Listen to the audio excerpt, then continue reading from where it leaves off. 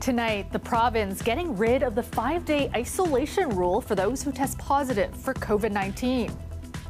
It's mainly now for all respiratory viruses to monitor your symptoms. Symptoms should be improving for at least 24 hours.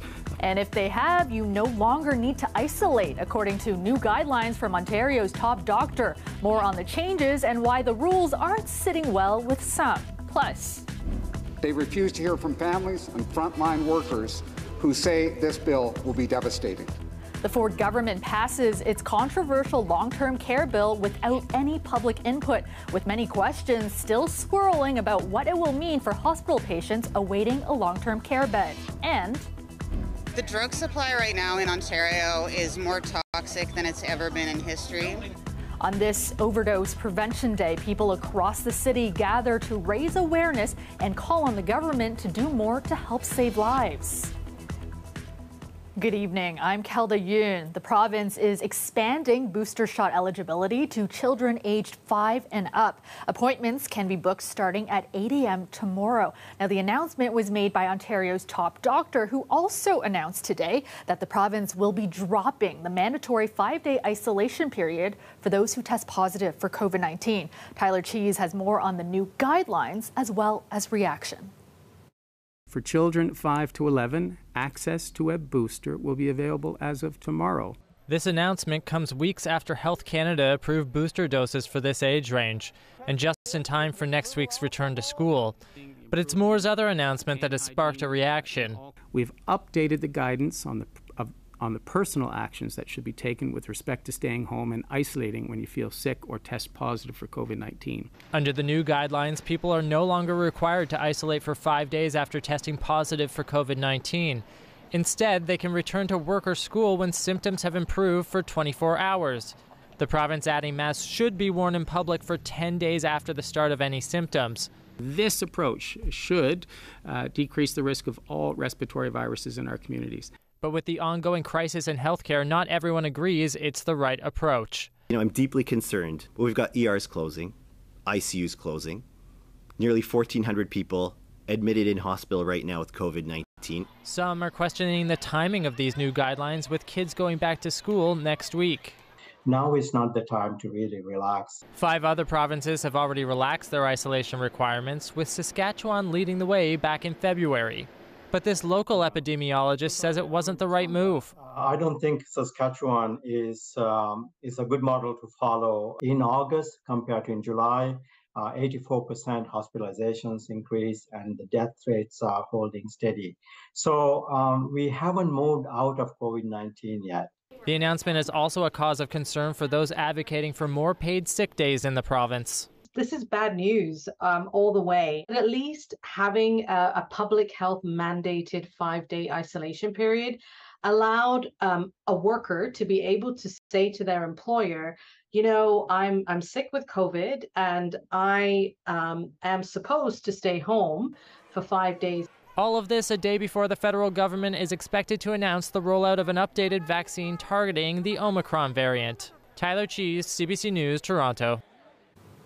The Ford government passed its new long-term care bill today, fast-tracking it without any public input. Now, the new legislation is meant to help free up hospital beds, but it does so by allowing hospital patients to be moved to a long-term care home that's not of their choosing. Advocates for the elderly have written to the Ontario Human Rights Commission, saying the bill will result in age discrimination. Lorena Redicott has more. Mr. Calandra. Mr. Calandra. Mr. Fideli. Mr. Fideli. Mr. Ford at Etobicoke North. One by one, government members vote in favor of Bill 7. With their majority, it easily passes. The ayes being 76 and the nays being 35, I declare the motion carried.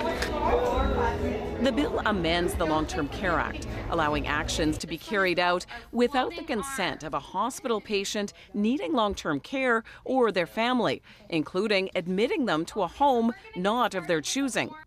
All his hospitals are struggling, and around 2,400 hospital patients are waiting for long-term care. The government is ramming Bill 7 through today with virtually no debate. They refuse to hear from families and frontline workers who say this bill will be devastating. The opposition wants clarity, including on the cost if a patient refuses a home, and whether they could be charged the daily hospital rate of up to $1,800 a day, or the much lower fee they'd pay in long-term care. I can't say 100%, but $1,800 is absolutely ridiculous. We'll have to work out a cost, and the hospitals have to work out the cost.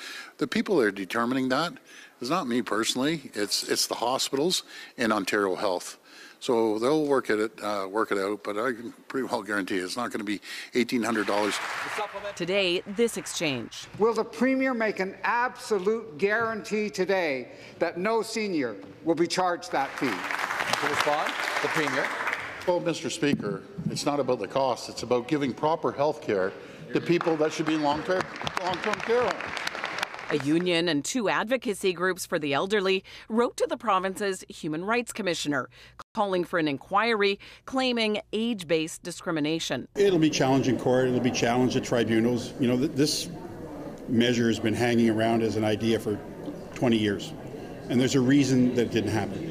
It's unjust, it's unfair, and it's just not right. A lot of people are going to get hurt. We're going to see needless suffering. We're going to see unnecessary deaths. He insists that's not an exaggeration, that deaths due to isolation are a real concern if elderly people are sent to homes difficult for family to get to. The government says people won't be sent a large distance away. Mr. Gates. But so far, there are no details. Regulations to go along with the bill are still to come. Lorenda Redicomp, CBC News, Toronto. It's been more than 4 years since CBC Toronto was first denied copies of Premier Doug Ford's mandate letters. The province has appealed orders to disclose the records all the way to the Supreme Court of Canada. Well, now it also won't reveal how many hours government lawyers have spent on the case. Mandate letters traditionally lay out the marching orders a premier has for cabinet after taking office. For years, they've been made public across the country. But the Ford government has been fighting to keep the records secret since it was first elected. And now the province is also refusing to disclose how many taxpayer-funded hours have gone into those efforts. Now, this despite being ordered to by Ontario's Information and Privacy Commissioner. The Supreme Court of Canada is likely to hear the mandate letter case early next year. No hearing date has been set for the new appeal. The province's police watchdog has charged 3 officers in the shooting death of a toddler. Now, the Special Investigations Unit was called in late November 2020 after OPP officers shot at the boy's father, who is alleged to have abducted his child in the Kawartha Lakes area. The child, 18-month-old Jameson Shapiro, died. His father died of gunshot wounds about a week later. The SIU says 3 OPP constables, Nathan Vanderheyden, Kenneth Pengelly, and Grayson Kappas have each been charged with 1 count of manslaughter and 1 count of criminal negligence causing death in relation to the boy's death.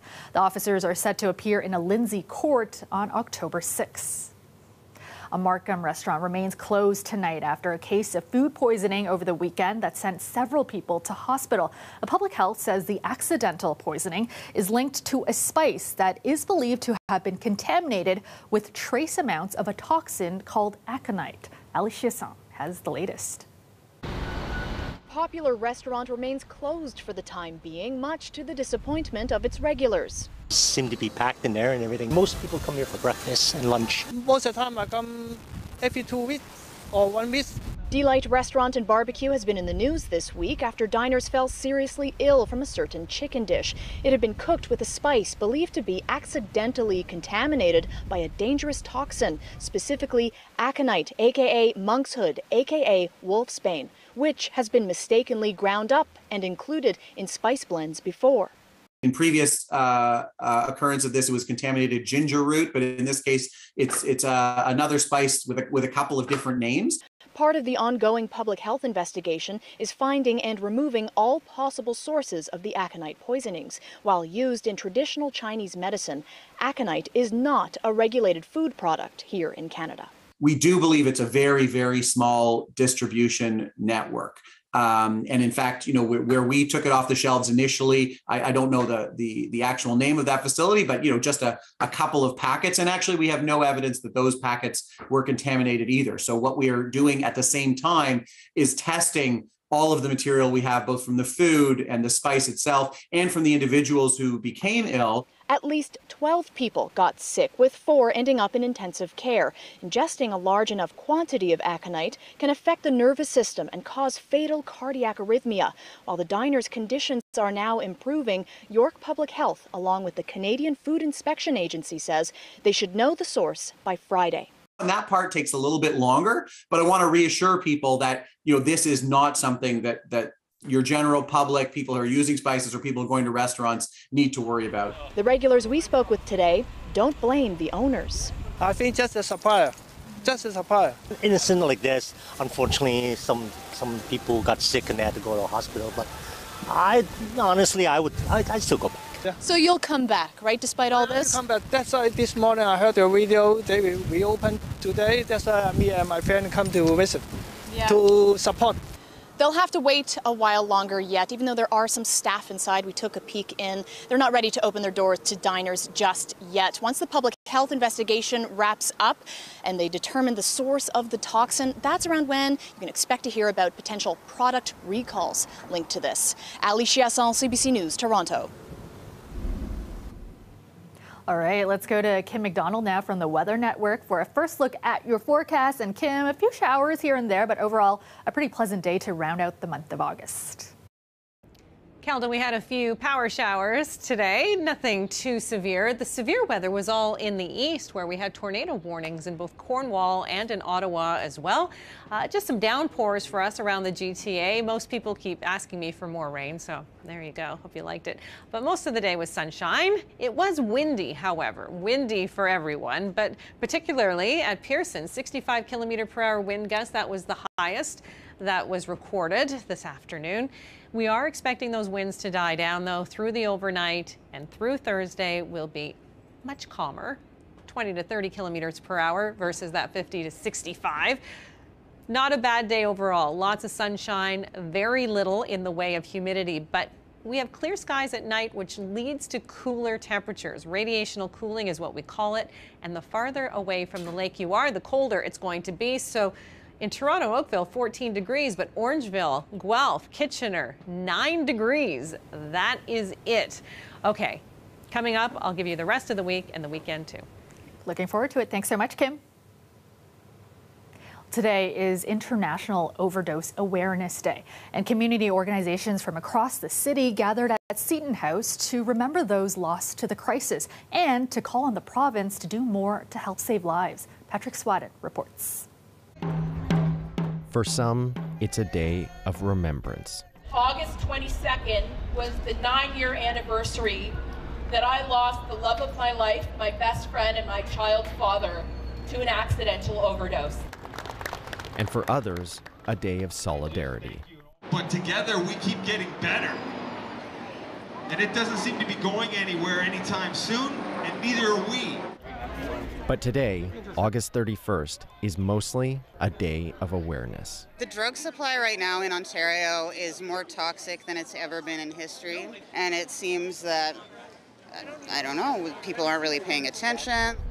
International Overdose Awareness Day brought community organizers from across the city to Seton House to recognize the devastating overdose crisis and remember the lives it's taken. It can be really hard to find like a place to hold and share like collective trauma and collective grief, and a day like this really helps bring people together and remind them of the importance of the work that we're doing and the importance of the community that we live and work in. It comes at a time when over 8 Ontarians are dying to drug overdoses every day.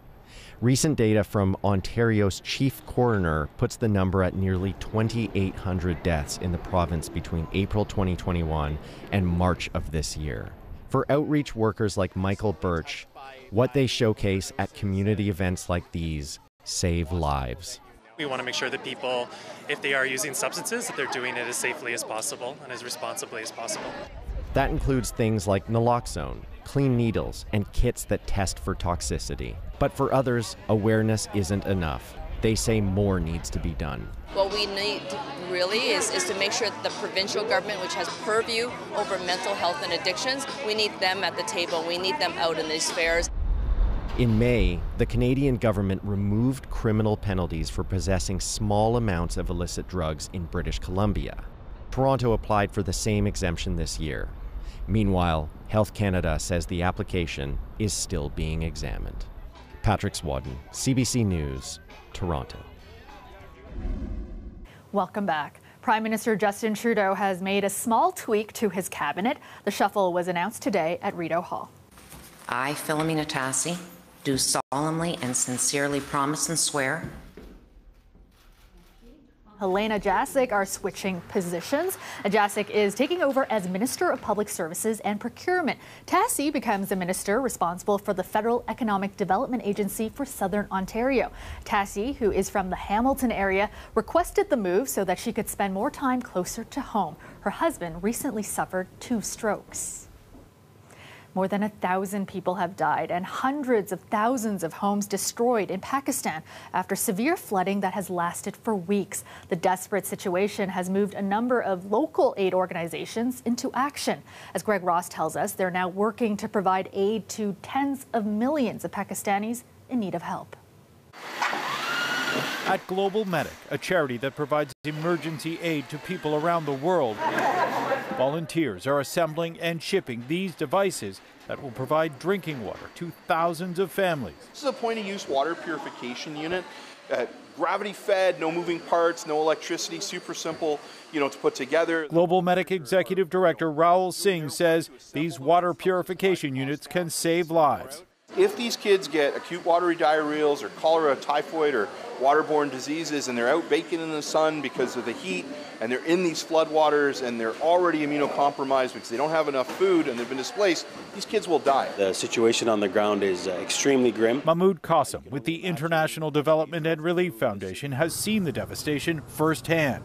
He visited some of the hardest hit areas in Pakistan last week. Miles and miles of earth just flattened where the homes have completely been demolished. Families are living in, makeshift shelters that they've created out of whatever they could find. His organization is already working on plans to help rebuild homes in the coming months and years. But for the time being, they are working to keep people in Pakistan fed. We're doing food distributions, and these food packages contain rice, sugar, chickpeas, tea, red beans. So a lot of the staples to ensure people that have lost their homes, that have no money, have no food, have something to eat. IDRF is hoping to raise $3 million in donations for Pakistan. So far, they've delivered food packages to nearly 1,000 families. And by the end of the week, Global Medic is hoping to ship 5,000 water purification units. Greg Ross, CBC News, Toronto. The world is remembering Princess Diana tonight on what is the 25th anniversary of the royal's death. Royal watcher Afia Hagen says her impact is still felt across the Commonwealth because of her many charity endeavors.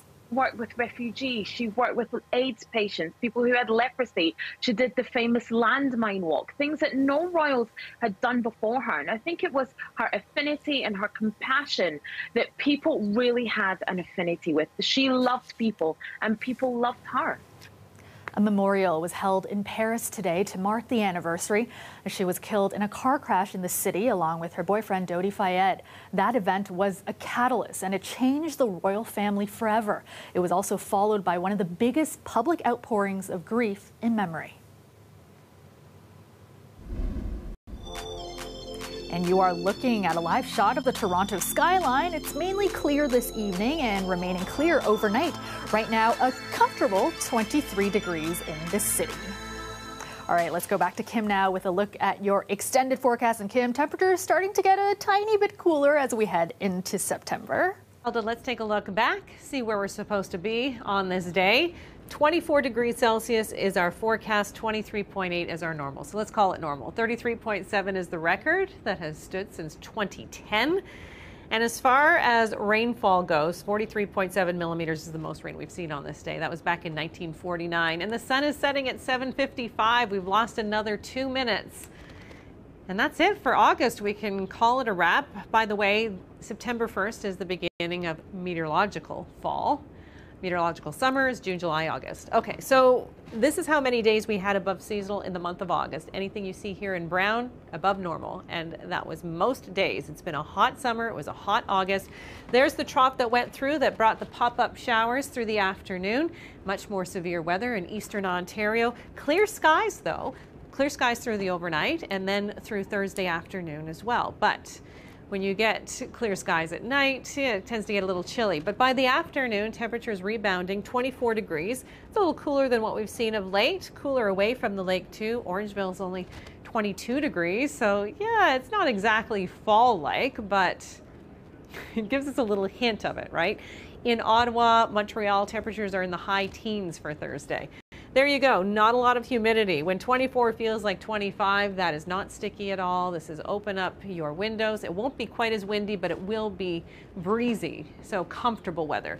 There goes the low pressure system that caused all the issues. Another one is coming. In between, we've got sunshine, but this one could bring some active weather for the weekend. So when we're looking at hours of sunlight, the next couple of days, 11 hours. That's pretty good. Lots of sunshine, lots of sunlight, and then Saturday and Sunday, a little bit less so. And those are our two best days of seeing any kind of active weather. Unfortunately, it's the weekend, but so far, Labor Day Monday is looking pretty good.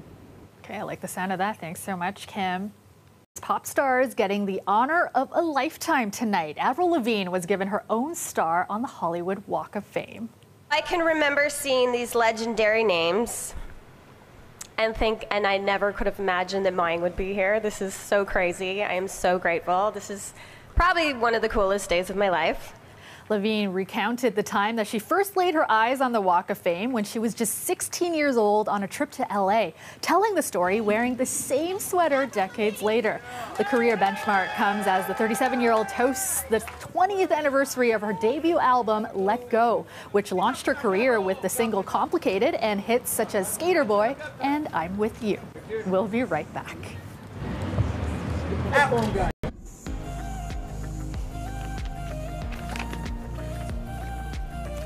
And finally tonight, Serena Williams' farewell tour has been extended. One of the greatest athletes of all time continuing her Grand Slam run at the U.S. Open. Serena Williams just supreme